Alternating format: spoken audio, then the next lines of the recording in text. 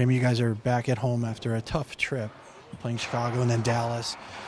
Where is this team in terms of being ready to play after a day off and back on home ice? Yeah, it was a good skate this morning with 6:30 game. It's going to come quick. We got to be prepared to play, get back to what makes us successful, and that's putting pucks behind D and using our speed.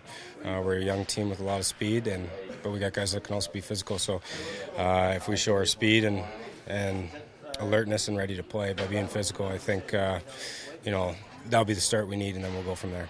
Back in there tonight, playing with Holland and Reeder. What are your thoughts on that line and what you guys might be able to accomplish? Yeah, I'm just going to go play my game and take it one shift at a time and just do the things that make me successful. I'm looking forward to playing with Holly and Reeder. He's a real fast player, so we've had success before, Holly and myself, early on, so hopefully we can rekindle that magic and pull it all together.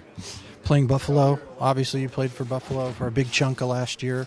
What are some of the things that team does well that the Coyotes need to counter? Yeah, they're a high-skilled team. Their top six is, pretty up there. There's first center is one of my good buddies, Ryan O'Reilly, and that guy does it all. He can score, he can pass, and he's always at the top of takeaways, and he blocks shots. So it starts with him and how hard he goes every night, and they kind of build around him.